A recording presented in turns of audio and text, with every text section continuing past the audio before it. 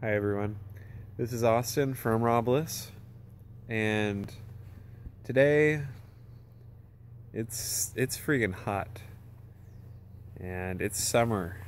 Summer is here, and yeah, it's like 85 degrees out right now.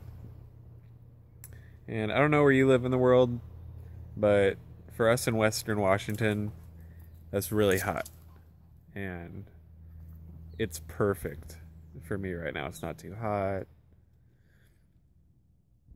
It's just nice because we're not used to this in Western Washington. We don't get this kind of heat.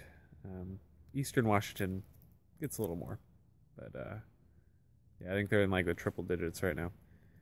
So, anyways, this video I wanted to talk about how you can stay cool, how you can lower your body temperature um, during the summer when it's crazy hot out and you need to cool your body down so you don't get dehydrated and all that sleep messes that happens when you're dehydrated. It just tumbles, and there's so many bad things that happen to your body because we're water-based beings and we need to be at 70% water, and when we fall below that, our body isn't working at optimum potential. So first thing we want to do is eat foods that are 80% water or higher. So watermelon's going to be your best friend in the summer. Watermelon's going to be your best friend.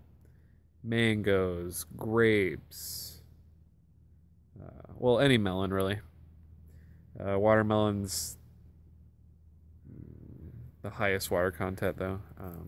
Cucumbers, kiwi, berries. Just get high water content fruits this summer.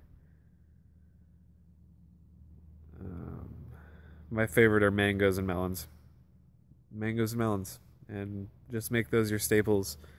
And if you eat enough of those, you won't even need to hydrate yourself, and they'll lower your body temperature. Mangoes and watermelons are extremely cooling. And they'll lower your body temperature. They'll make it easier for you to do things in the heat. They'll make it easier for you to get outside. And don't be afraid of the sun. So get out there and get your body on the sun and eat the fruit. Watermelon acts as a natural sunscreen, sun protectant. So eat the seeded watermelons, eat the seeds. They help a lot. And so that's one thing. Eat the high water content fruits. 80% or more is going to be the best. If you can't do that, drink distilled or alkaline water. Purified water. If you can't do fruit because you have to stay hydrated, it's so important. And fruit's going to be the best. It has the natural distilled water inside it already. It's the easiest water for our bodies to digest. So fruit's going to be the best. Second would be water. Coconut water is even better. Coconut water is amazing for when it's hot out. Cools you down, gives you electrolytes and minerals, all that good stuff. So coconut water, fruit juices, raw fruit juices are going to be good as well. And yeah, so it's really important to stay hydrated through water and fruits. And another thing that can help when it's hot out, cold showers.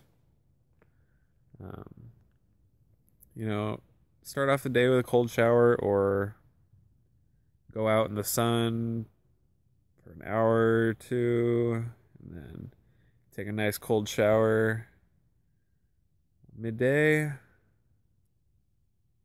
Because that's when like the sun is at its highest peak, and if you get a sunburn, cold showers help a lot. They actually like dilate your blood vessels so that the sunscreen doesn't look as red. So that's going to be your first protection against the sun is cold showers. I love it. Swimming in the ocean. Swimming in the ocean's amazing for your body, your skin, and reconnecting with the earth, honestly. It's more than just getting out in nature with the trees, swimming in the ocean and reconnecting with that water is really important. And it's just a great way to cool off.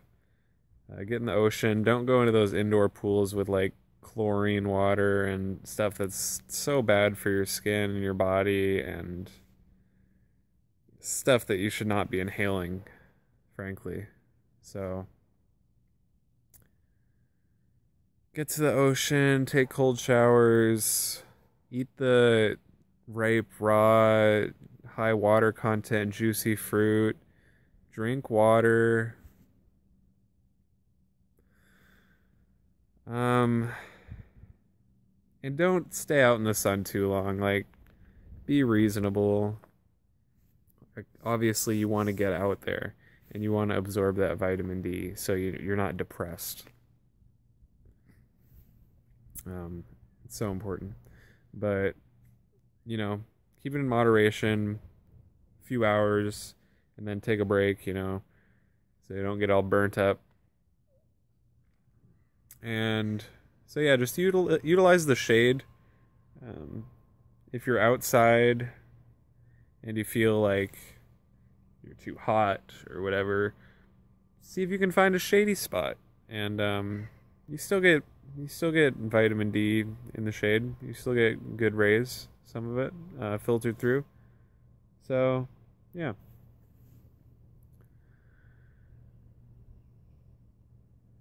You have to have a good balance of sun and shade in your life.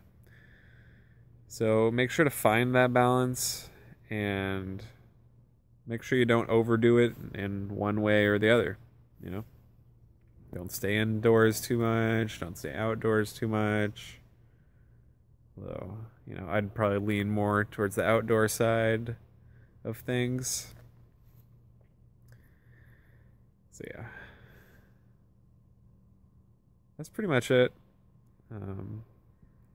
Fruits are the greatest for hydration. Also frozen foods, frozen fruits particularly. If you want to freeze bananas, freeze mangoes, freeze melons, make ice cream. Oh my gosh, nothing is better than sitting under the sun eating like a big bowl of banana ice cream or watermelon ice cream or mango ice cream. Oh, it's the greatest. So, make ice cream, make little popsicles with fruit juice. Get creative.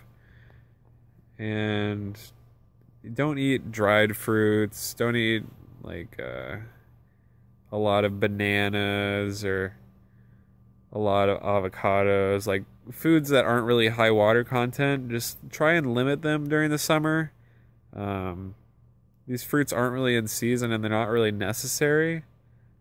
Keep those for the winter season where you want to eat warming foods because they're not as high water content and they're going to take the water from your body because they're not 80% or more water. So just try and limit those things, dried fruits, nuts, and cooked food. You don't want to have cooked food in the summer. It's going to dehydrate you. It's going to take away your water. And so fruits. Fruits are the best in the summer. Fruits are always the best. So thank you guys so much for watching this. Make sure to like and subscribe if you want to see more. And it's so beautiful out here. Hope you guys are having a great day. Make sure to eat raw and stay blissful. Peace out.